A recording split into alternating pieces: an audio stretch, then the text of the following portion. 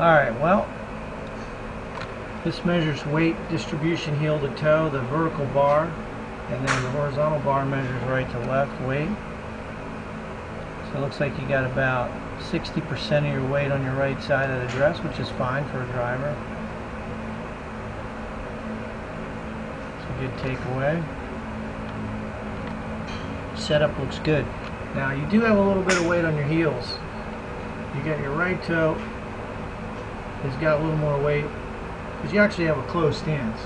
Yeah. So that has some effect on where your weight's distributed, but you got more on your left heel.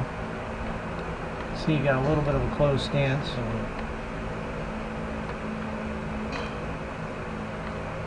Now we're working on taking it back straight and then a flatter swing plane. You got it upright pretty good, but your swing plane still stays in the cone. It's a little steep, but not much. That's pretty good.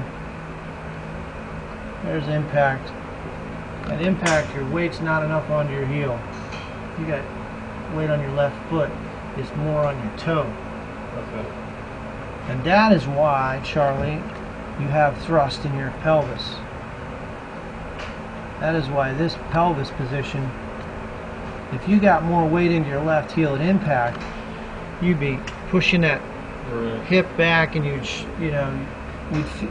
so that's something, again, you want to practice that away from the golf course, away from the range, just getting that 45-degree angle drill where you put a club across your right toe and left heel right there. And you want to keep those hips deep. They're not very far forward, but they are a little bit. And I think it's primarily due to that weight thing. You should have a little more weight into your left heel at impact. But anyway, it was a good shot.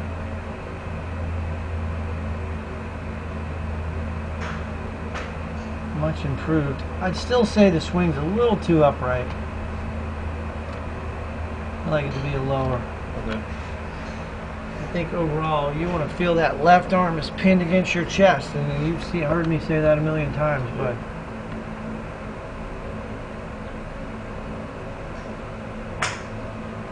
good swing.